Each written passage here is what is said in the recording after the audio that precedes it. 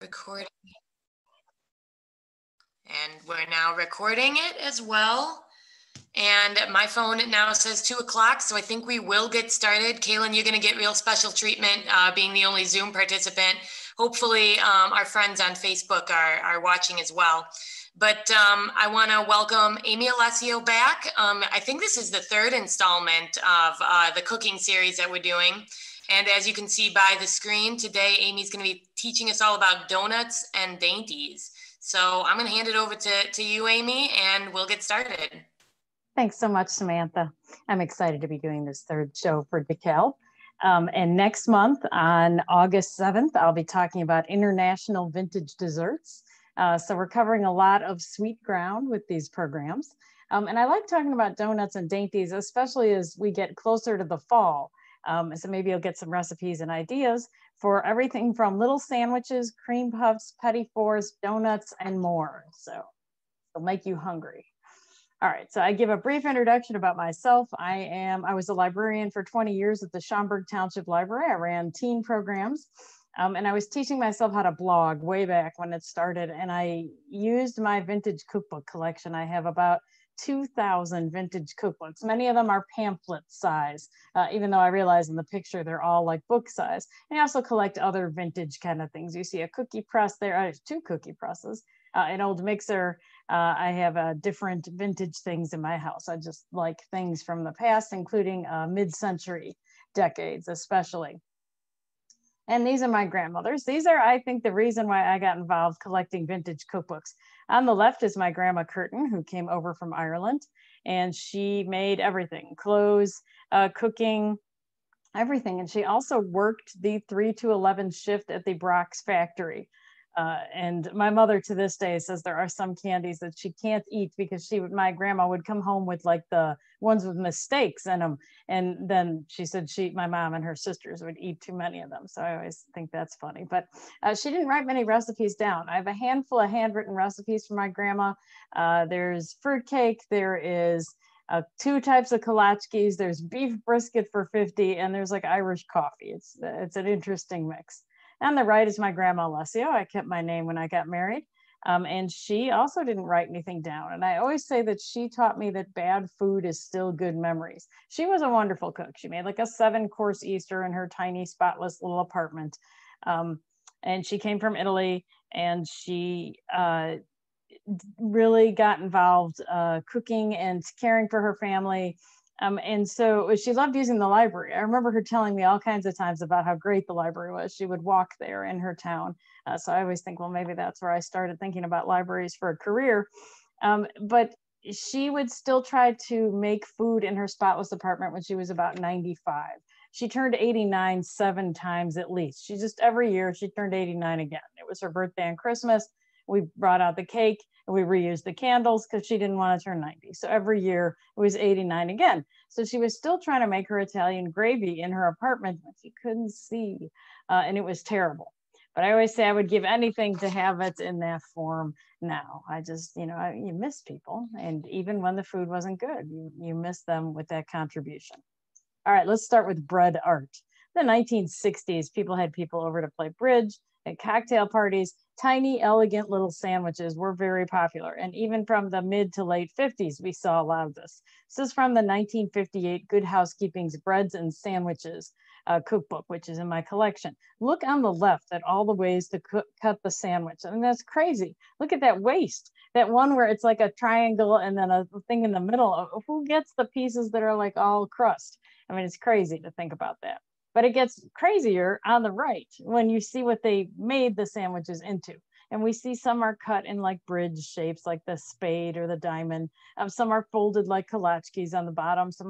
The pinwheels are probably still popular. But people were supposed to do this at home with different types of bread. I mean, you would pay a lot of money to go to tea and have fun little sandwiches. And these cookbooks think you should make your own. And some of the fillings they suggest are definitely a sign of the times.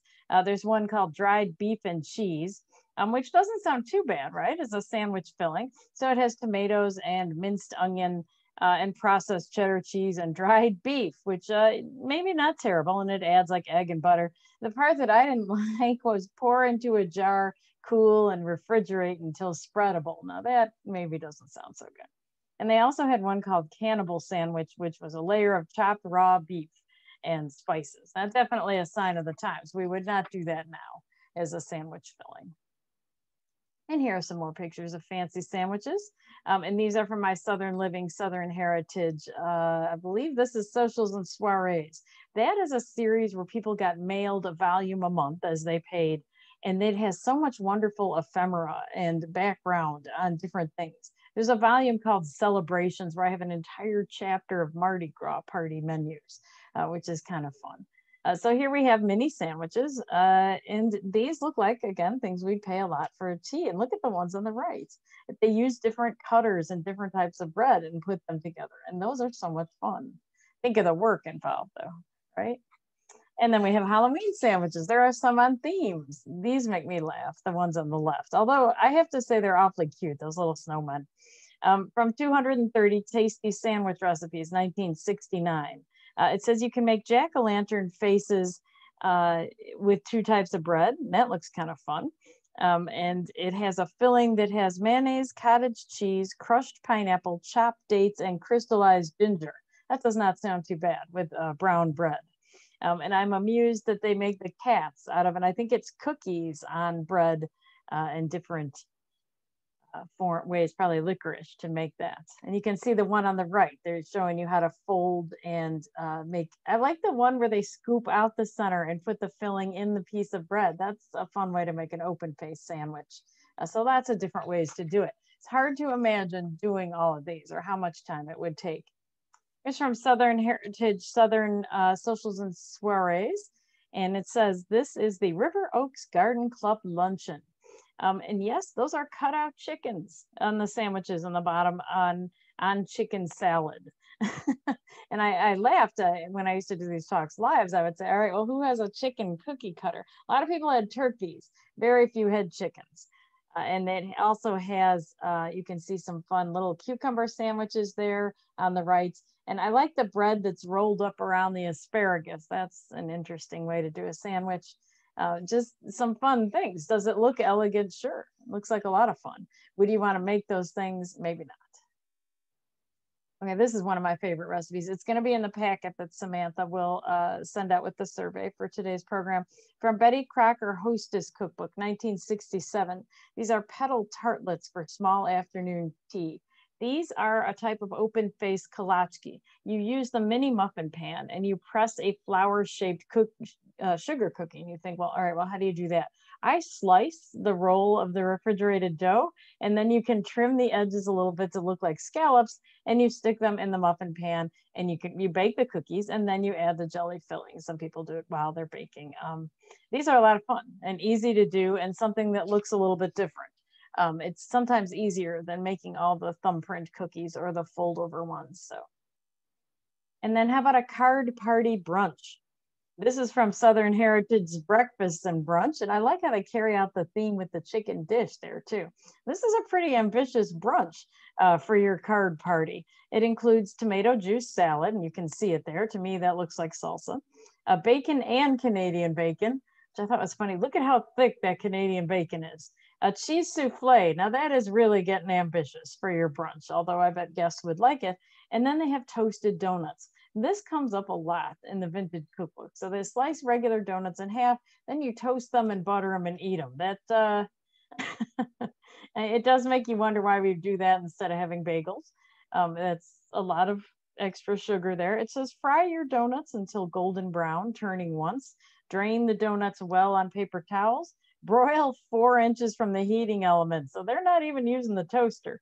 And sprinkle them with powdered sugar. That is an awful lot of work. And I'm not sure why. People would probably just like the donuts as they are. So mini cakes, petit fours, and it suggests that you can make all the ones on the left at home, and it also gives you advice on how to cut them into bridge suits. This is from the Betty Crocker Cake Mix Cookbook. So these are made from cake mixes, and then they turn them into the petit fours. One on the chocolate one on the left is a chocolate brownie mix. You can see it's got nuts in it. Then they added like an apricot jelly filling in the middle with marshmallow. And then it's got chocolate ganache on the top of it. So you can take your cake mixes and make them a little fancier. And then you also see all those cute little pedophores. Look at the adorable pumpkin. And then they have ones cut into different shapes. I like to do petit fours in the diamond shape because it's easy. You take a 9x13 pan, you cut them into diamonds instead of, the regular way you would cut a cake into rectangles. There are going to be triangles along the edges. Maybe you can use those for something else. Then you take your glaze and pour over them when they're separated. That's an easy way to do it, and then add decorations. I would like to know how to make those cute little pumpkins, though. I love those. Okay. And here's some of my handwritten recipes. I have many boxes of handwritten recipes from people that went on eBay or I found at antique shops. And so this one was tea time treats, and I just put a sample of the picture in it. It has a half a cup of butter, a half a cup of sugar, 2 eggs, 2 squares of melted chocolate, a cup of, it says chopped nuts, and a half cup of cake flour. And then it has a whole teaspoon of salt. There's another sign of a vintage recipe. Not many of us would want to do that now. And it also has it in question marks, the teaspoon of salt. And we can guess why that is because nobody wants to add that. So, and it's just made like a regular mix. So I'm not sure why this is a tea time treat. To me, this seems like a type of brownie. It goes in a 9x9 pan or a little type of bar cookie. It's just kind of fun. How about yeast rolls? If you haven't tried them, these are kind of fun to do. Actually, my 13-year-old is really good at them. People want him to do them for Thanksgiving all the time. This is from 262 exciting breakfast and brunch recipes. It's got morning coffee twists. And I see a few different things that twist up there. And you can see specific ones there. So they have bow knots. And some of these you could use packaged dough and do it. And they form their own crescents there. I like how they do the rolled up, they call them butterflies. Snails is something I hadn't seen before. You do it with 3 little, well, as they did it with strips, but you can, oh, I see it on the bottom. Those are the snails. So lots of fun ways to do these. So they tie them in knots. That's if you're looking to do something a little different with your rolls, something a little fancier, maybe some of these wouldn't be as hard as you think. And of course, there's nothing wrong with plain old biscuits. This is the Better Homes and Gardens home style cooking, as you can see from 1975. I love that huge slab of meat on the right. We don't see that too often on cookbooks now, that huge slab of meat or roast. We might see it on a barbecue cookbook, but otherwise you don't see it too much. And I get such a kick out of the 2 cute deers having their drinks on the left with their petit fours. It does make me think those drinks are alcoholic because they look so happy, but we don't know. It looks like they're having a good time with their petit fours and their cute colored drinks in the summer. And this book also had some great tips on how to make biscuits, which is something I always wanted to do. I had my grandmother's biscuit cutter, and it had a little handle, and it had a round spot in the middle that you could twist and take out. It was used to cut donuts. So you take it out for biscuits, you put it back in, and you can cut donuts. And I had so much fun playing with that thing. And this book suggests that you don't need a pastry cutter to make biscuits. If you haven't made biscuits before, you do need a pastry cutter to put in the butter or the shortening. They suggest you use 2 knives, which I've done before. It's very clumsy if you haven't done it a lot, and it doesn't work that well. So it says it's very easy to use 2 knives. It isn't. And so all biscuits are, in a lot of cases, are flour, baking powder, and salt. And then you add in a little shortening. It says till the mixture resembles coarse crumbs. Make a well in the center, pour in milk and the dough, and then you knead the dough. So these people would make for a lot of different meals, not just breakfast. And so I enjoyed that version of it, although don't use them 2 knives. All right, here's Croquembouche. I don't know if any of you have watched Crime Scene Kitchen. I've been totally hooked on that show where people look at clues in a kitchen that's been used and try to figure out what's been made. And one of the things was croquembouche. And my 13-year-old, I shouted croquembouche when I figured out what it was. He was like, Mom, how do you know this? So croquembouche has actually been around for a really long time. And by this, I mean that the first one was maybe in the late 1700s from a French pastry chef, and it became popular as a wedding cake. And so cream puffs, versions of that can be found even as early as the 1500s, which is wild. So these are cream puffs around a cylindrical cone, and a lot of times they have spun sugar around them as decorations. This one is chocolate poured over the top. It is often used at weddings. I see it a lot at the holidays. It's a lot of fun. And the ones on Crime Scene Kitchen, people did around a styrofoam cone. Some of them did. And I think that makes a lot of sense rather than trying to just build the cone with the cream puffs. Now I have a taste for those. Okay, you're gonna get a recipe for edible Blarney Stones. Here's something small that I make, and I don't just make them for St. Patrick's Day, but I add this picture because it's my 100% Irish mother's favorite St. Patrick's Day treat is the green Hostess snowball. And for a while there, we know that Hostess wasn't made in Chicago, and they stopped doing the snowballs for a little bit. And so now they have come back, although they don't have all the colors. It's hard to find purple now at Easter, but you can still find green at both Halloween and St. Patrick's Day. But edible Blarney Stones are just cupcakes. So you can make them yourself. You make cupcakes, you don't put them in the little papers. You frost them all the way around, even the bottom and everything. So the entire thing is covered with frosting and then sprinkled with colored coconuts. And the recipe, the vintage recipe, calls them edible Blarney Stones for St. Patrick's Day, but really they could be used for a lot of fun occasions. You could do mini ones, you could do bigger ones, and pipe in cream in the middle like the Hostess snowballs. And speaking of the Hostess snowballs, they've actually been around since 1947. So with the rationing of flour and sugar during World War II, they were an instant hit with Americans. And this is from their website, of course. And so it was white marshmallow and shredded coconut over chocolate cakes. They didn't add the cream filling until a few years later. And then they originally were in a package with one white and one pink. And then they started adding the different colors. And another Hostess small treat. Oh, I don't know why that picture is so blurry on the right.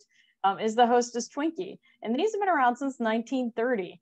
A gentleman who worked for Hostess invented it because they wanted to make a better use of their shortcake pans. Now imagine in Chicago, they wouldn't have fresh strawberries that easily year round, especially during those times when, times were very hard for people.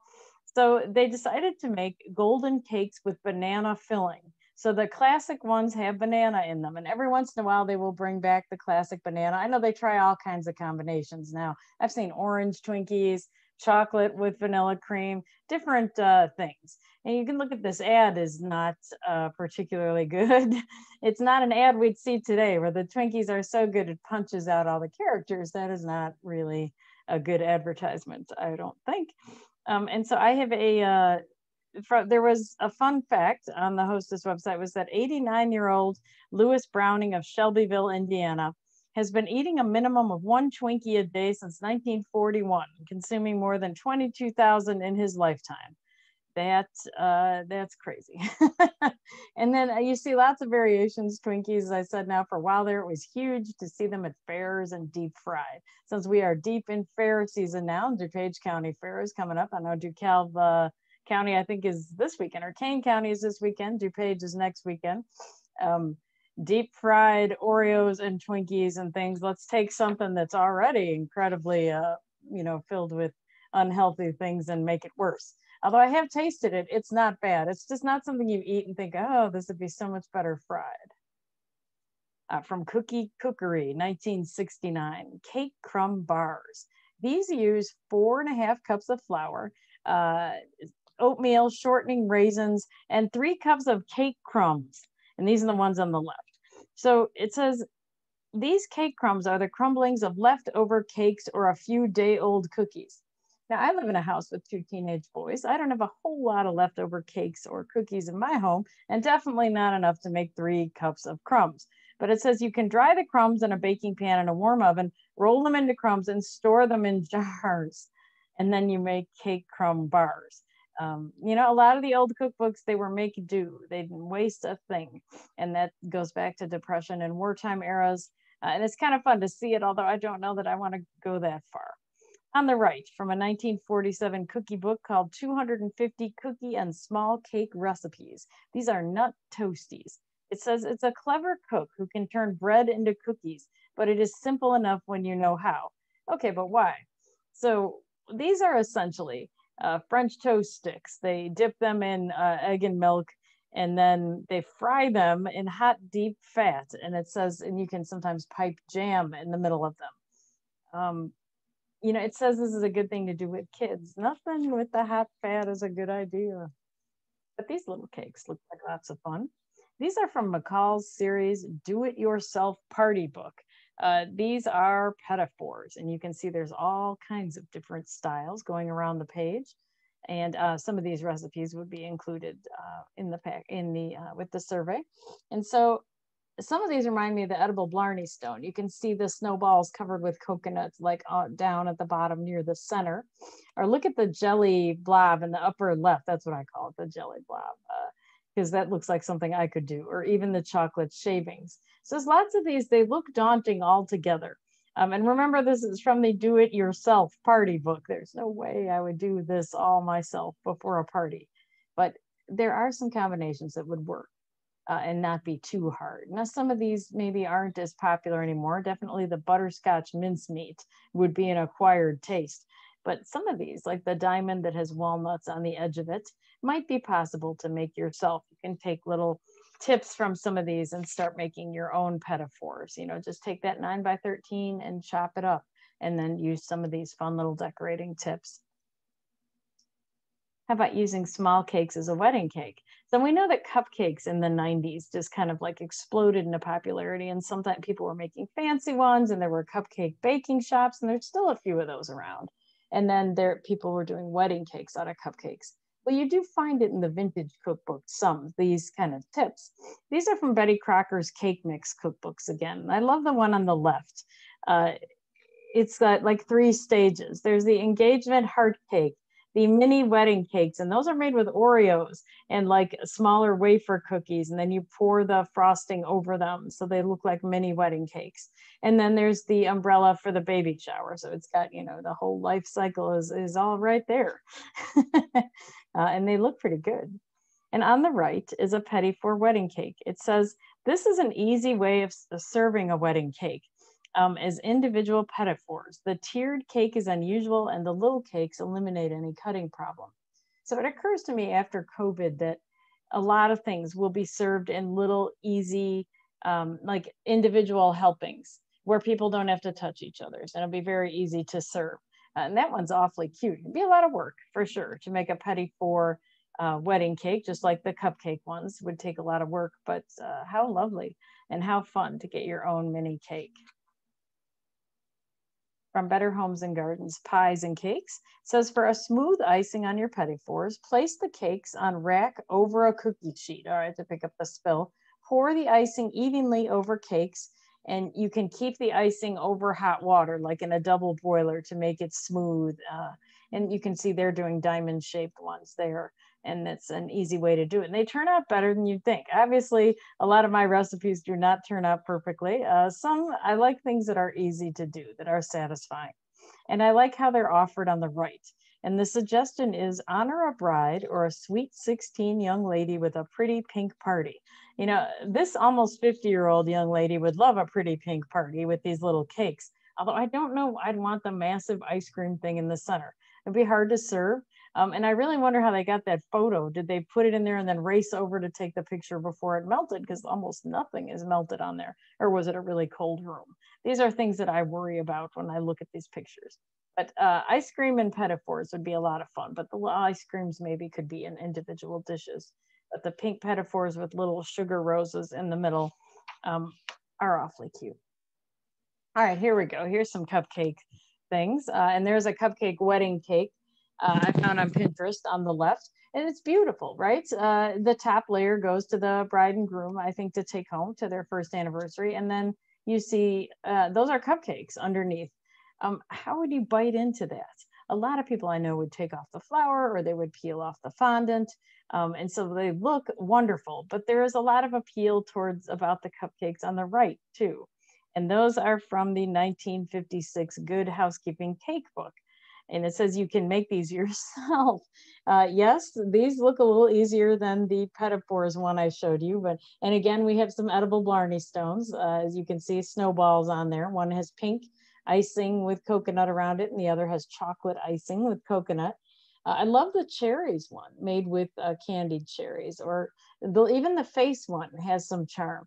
But I always think that the person making these got tired by the time they got to the bottom, because look at that half and half one that is just like glued together with some frosting.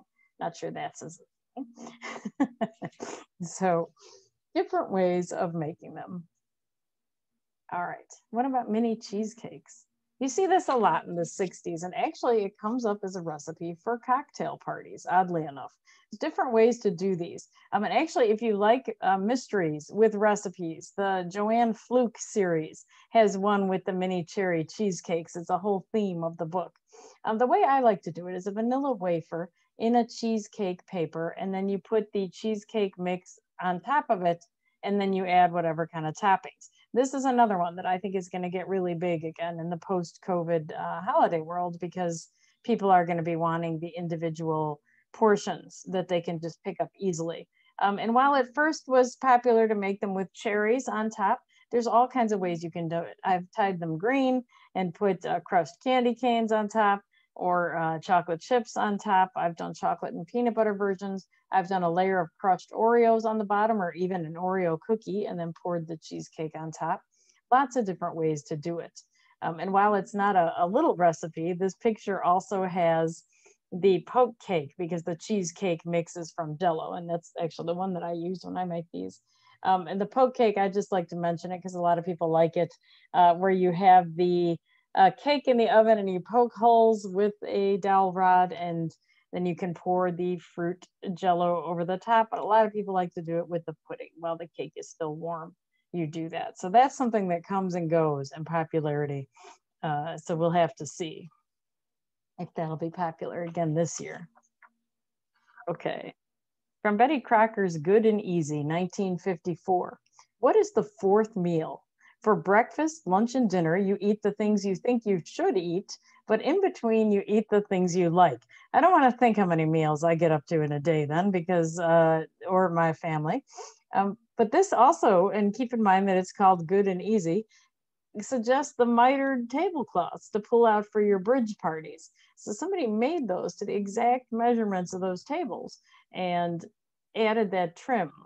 There's nothing good or easy about making those. I like to sew, but that is more work than I like to do. Nothing that requires that kind of measurements. Does it look pretty? Sure, it does. When's the last time you've seen a mitered tablecloth? I can't even think of one. I definitely don't own any. And then on the right, this is a picture of morning coffees. It says it's a tradition from Europe that came over to the South and they brought fancy coffee cakes. And it says blueberry is very common in both vintage times and now. From Duncan Hines' 1979 Bake Shop and a Book, they have blueberry donuts, blueberry peach coffee cake, and blueberry fruit crunch. That is according to if we're going by the meals for the things we want to eat, that's about 4 different meals there, I think.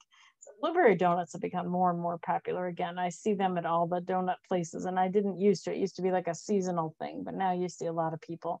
And definitely this is a good time of year to make something with donuts. All right, Donut Diplomacy from the Betty Crocker Picture Cookbook, which is one of the few cookbooks that's really worth money. And by money, I mean like $25 if you were going to sell it on eBay. Certain cookbooks have regional interest. The Antoinette Pope cookbook is one in Illinois and Chicago area that people would pay a little more money for because they have memories of it because she had that cooking school here. But the Betty Crocker Cookbook is another one that people love. And you can sort of see why here. See all the nice pictures of each step, right? It's like watching YouTube before YouTube. We get all the different tips here. And so they have a donut diplomacy, how to make these properly and not overdo it. And you can see these are a lot of work to fry them.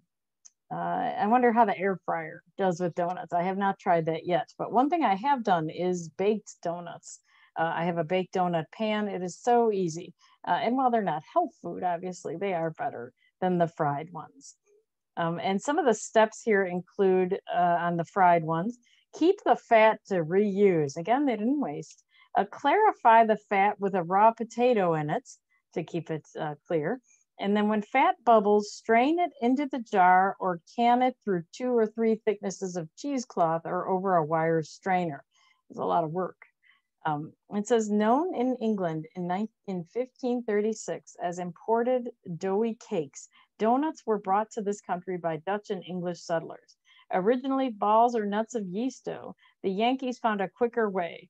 They were popular with soldiers of the Revolutionary War, as well as with the doughboys of World War I or the GIs of World War II. They are hearty and heartening. And I was reading that and thinking, but bad for your heart. All right. Here's another small delicacy. And this is from my farm journal's Great Home Cooking in America. And it covers a lot of ethnic recipes. And the Farm Journal is a series that I love to collect. Like the Southern Heritage Southern Living, the farm journals are usually no nonsense with ingredients that you might have at home. And they're a lot of fun. They do occasionally deviate from that, though. You'll see something with like quantity for 50 that they want you to sell.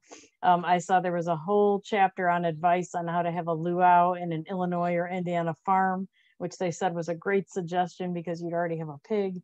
You could dig a big trench in your yard. It is funny, but the Farm Journal mostly is no nonsense, the kind of things that you'd have already. And so they suggest oliebollen, which is an unusual donut filled with apples and raisins, served in Holland during the holidays and always on New Year's Eve. These are, and you can see they have lots of raisins, they've got some fruit in it. So maybe a different version of like a fruit cake, which would not be hard or made for months with alcohol, basting it like a traditional fruit cake. These seem to me like a fried fruit cake because these are fried. And they refer to them as sweet donuts and say they should be served with great pictures of milk and fresh brewed coffee. On New Year's Eve, I could see that you might need the coffee. And how about regular donuts? Tons of recipes for regular donuts and all kinds of varieties. And there seem to be trends that people tried. So a couple of things I want to point out about this picture, though. This is from the 1959 Better Homes Holiday Cookbook. I love how they included the spice jars for color on the table and how the gingerbread cookies are running on apple stands. Pay attention to the cake in the upper, it's a spice cake near the running gingerbread men. They call that over easy egg cake because it's supposed to look like an egg on top of toast. And that's not a mini treat to go with today's theme. It's just in that picture. And I wanted to mention it. That uses cream cheese and pear on top of the gingerbread or spice cake, and those flavors probably work very well together. But here they had spice donuts, and they suggest serving them over fall days. And you can see they've got cinnamon ones and a lovely warmed apple cider there. Lots of fun things to make here. And then there's also varieties from Southern Heritage Southern Living breads and donuts. Look at the pan to make the donuts over the fire. That would take forever. I can't imagine camping and wanting to make donuts. It's crazy. But one of the things they mentioned in here reminded me of something my grandma Curtin did, is they use potato flakes in their donut dough, for the ones in the middle especially. It does make it extra fluffy. That's something she did, although I think she used actual potato. Just a different way to do it. You know, people, especially during ration times, had to be creative. Look at the cast iron donut baker, though. It's just, there's one behind too, that you make them in that pan. So other ways other than frying that people did it. All right. And then there's the Jiffy version. And I used to laugh about these in a nostalgic way, the way we used to laugh about bell bottoms, you know. I mean, I had some, I thought they were very stylish, but now I would laugh about them. And here there is, although they do come and go in different ways in fads.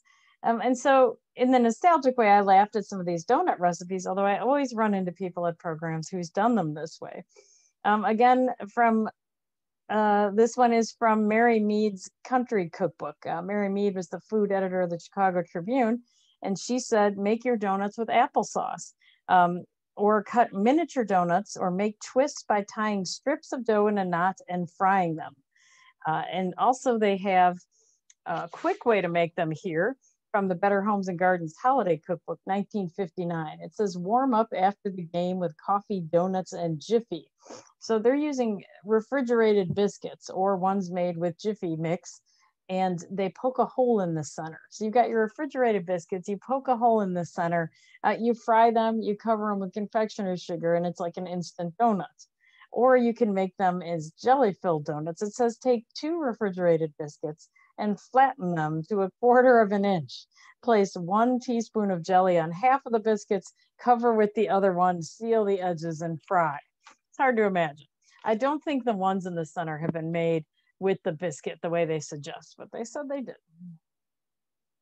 All right, how about the Halloween dough berry? This is from the Complete Holiday Cookbook. And this cookbook has some very unusual holiday themes.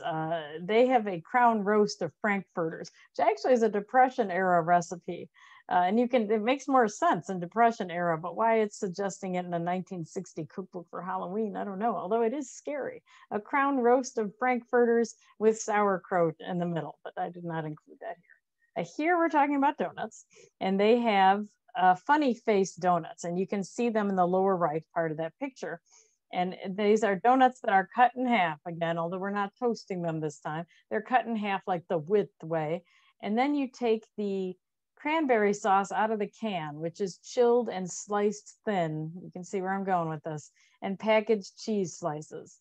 It says, place the donut half, cut side up on the plate, top with the cranberry sauce slice.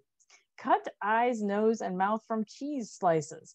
Make like hair and hats from construction paper or foil. There's so many other ways you could do this. I like the cheese on top of a bagel, and you could make faces out of it. It's hard to imagine putting cranberry and then, I bet it looks pretty, the red and the orange on the fall table, but who would want to eat that?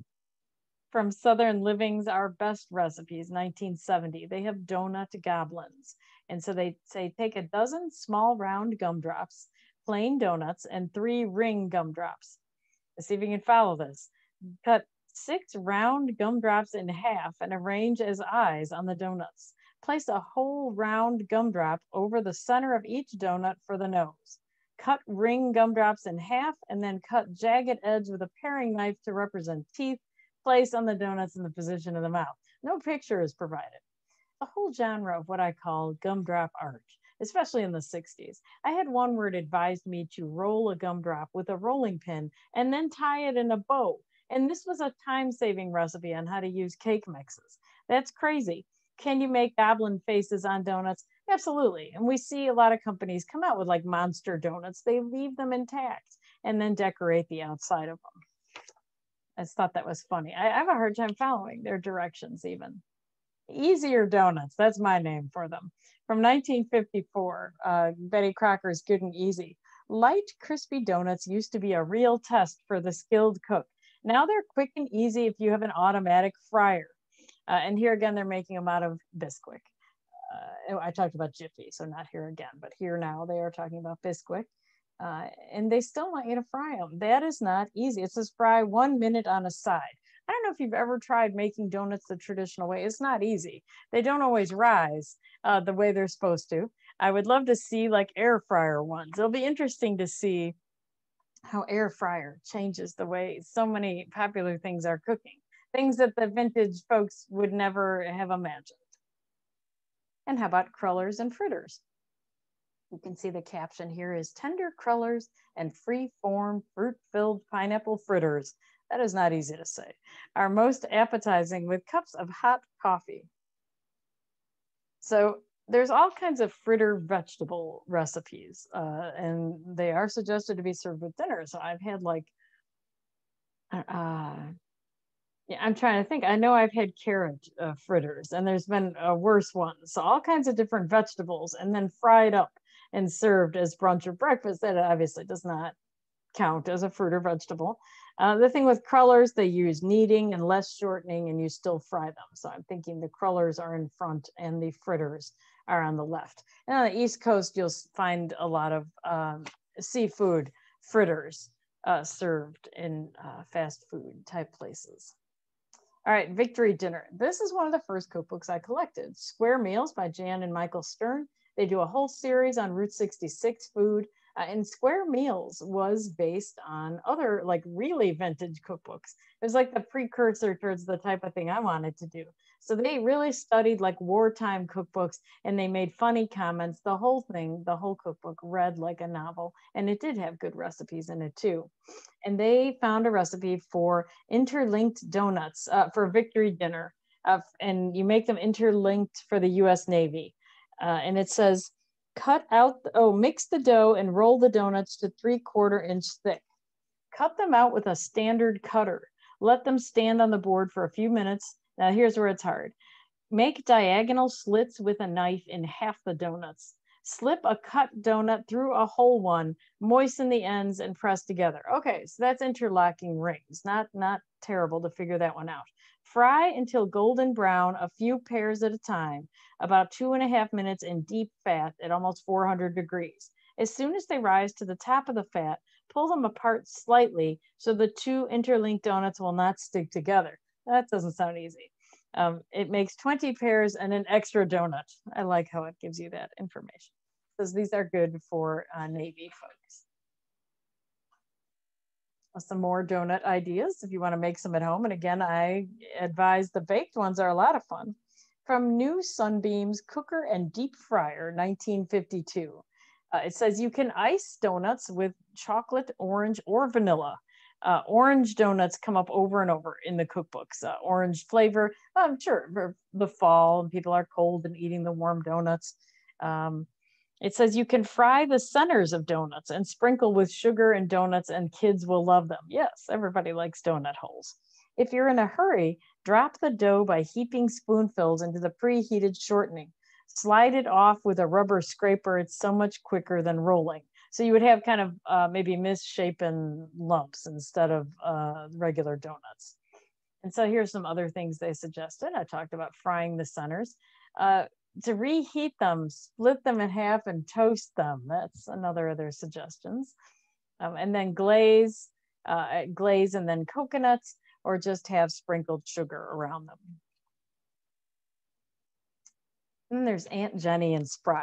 Many of us think of Crisco now for shortening, but there was also Aunt Jenny's.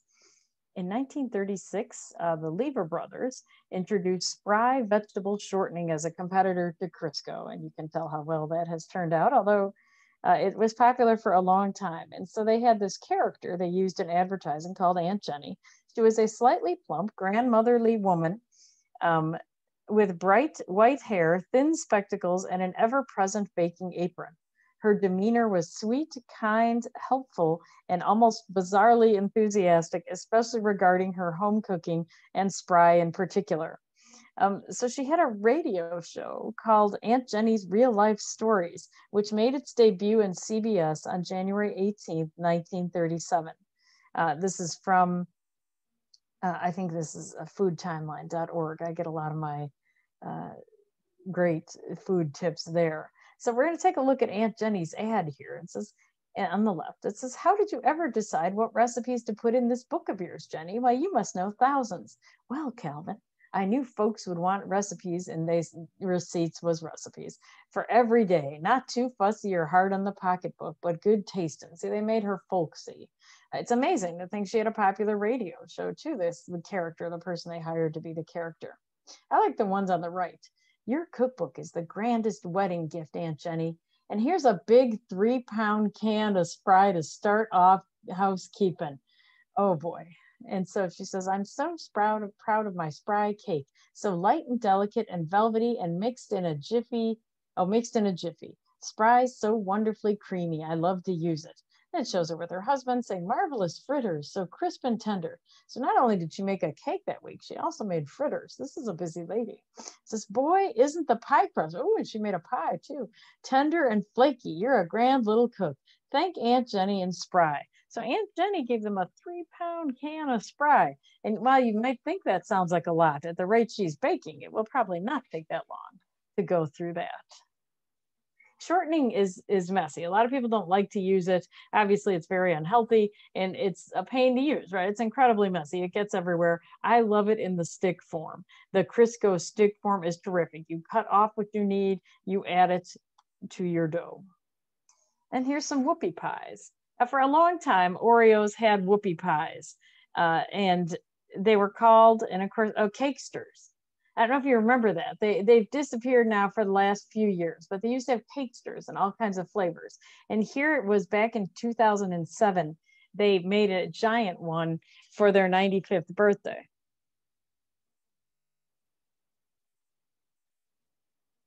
and it was like a sample of what's known as whoopie pies. Now, the origin of whoopie pies. Now, whoopie pies are pretty popular now. Most people know what they are. It's one of the most popular pans that Wilton has. Somebody who worked at Wilton told me this. So it's like thick cookies that are rounded on top, and then a thick filling in the middle. And you'll probably find that your library has cookbooks just on whoopie pies. I've seen ones that have savory. These are not just like cakey cookies. I've seen savory ones made with cornbread and like a jalapeno filling. Until I'm about to get hoarse. But whoopie pies have been around. The origin is from Amish in Lancaster County, Pennsylvania.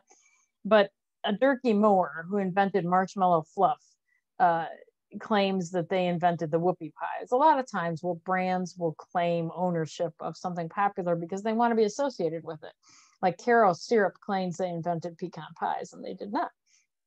Durkee Moore also invented the fluffer nutter, which is the sandwich with peanut butter and marshmallow fluff. But a lot of whoopie pie recipes do use marshmallow fluff on their filling because it has a lot of body. It's able to hold those cookies together. Here are some of my baked donuts. Some that my boys made. Ones on the left, they called Yoda donuts because they were made, we dyed them green, and we used ground up graham crackers in them to give them a bit more body. We were experimenting, and that recipe will be included. And then the ones on the right were also baked, and you can see we added some pineapple ones. We made a chocolate glaze for some of them. My sons called them Hawaiian nuts because they had the hole in the middle and they had pineapple and coconut on them. So baked ones are pretty easy, and they only take about 10 or 12 minutes to bake as opposed to the fried ones. But just like with the whoopie pies, the vintage cookbooks tried to show that donuts were not just for dessert. And Marvelous Muffins and Pied Piper donuts are from the Cooking with Condensed Soups, one of Campbell's product cookbooks from the 1950s. And a big hallmark of Midwest church cookbooks is condensed soups. I mean, you can't go without finding like cream of mushroom, cream of celery, these are really popular in the Midwest cookbooks. Well, here Campbell's was trying to make savory donuts for dinner or savory muffins. And so the Marvelous Muffins have cream of mushroom or cream of chicken soup in them and shortening to make for your dinner. I think those would probably taste already, especially chicken noodle soup. I don't want to try it, but I don't know that it's an odd thing to include for dinner. But the Pied Piper donuts, I definitely don't want to make. These have tomato soup and cinnamon and nutmeg. Now, I have made tomato soup cake, and it's like a spice cake. It's just harder for me to imagine it fried up for donuts. It's a little maybe strong, but you're supposed to serve it as a side dish for dinner in their cookbooks. From New Recipes for Good Eating, 1949, they have mashed potato donuts. Remember how I mentioned that was popular? That's a trend that goes way back. So they use 2 tablespoons of Crisco, egg, milk, sifted flour, baking powder, salt, sugar, a cup of mashed potatoes, and not the flakes, actual mashed potatoes. It says blend the Crisco, egg, and milk. Mix your flour, baking powder, salt, and sugar. Combine 2 mixtures with mashed potatoes and mix thoroughly. These make them very fluffy. And then after they're fried, they dip them in powdered sugar. You can see they're very popular with the 2 kids on the cover. Now, do these count as donuts? Here's another one from New Recipes for Good Eating, 1949. Fried noodle rings arranged in a donut shape. Now, you do see this a lot into the 1950s. There's all kinds of luncheons with these as a base and a scoop of chicken salad on top, or salmon. You see like the salmon ring and served on round. There's all kinds of variations of that on the 50s. So these are made with fine, dry noodles, salt, and then you fry them in Crisco. How do you get them? Oh, you place in greased individual ring molds after the noodles are made. Chill until firm. I wondered how they got it to hold that shape.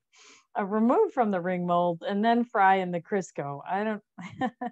that is a lot of work for no good reason. All right. Do you have a favorite flavor of donuts? In the fall, we see a lot of pumpkin, coconut, and apple cider. In the summer, I'm seeing a lot more of blueberry. I've seen all kinds of fun summery flavors. So That is all I have on donuts and dainties. And I'll see if we had any questions or if you want to share any favorite donuts or recipes that you've had. All right, Kaylin, did you have any questions for Amy, or did you want to share any information? No, this was a lovely presentation. I'm really glad I got to be a part of this and hear you kind of go over this. This is really interesting stuff, and I wouldn't have been able to hear about it otherwise. Thank you so much. I hope there's enough in there that people actually want to eat, not the fried noodle rings or the. It all sounded good to me. Well, I would like trying some savory muffins, but maybe not with the condensed soups. I don't know. It'd be interesting to try. Yeah, that would be interesting. Yeah. Kaylin, I emailed you the recipe packet that Amy put together, and then I put the link to our feedback survey in the chat function if you want to take a few minutes to fill that out. But if we don't have any further questions for Amy, I think we can let you go. Thank you so much. I hope you have a wonderful day. Thank you. All right, Amy, thank you for presenting again, and we'll see you next month. Thank you so much, Sam. Take care. Have a good day. Bye.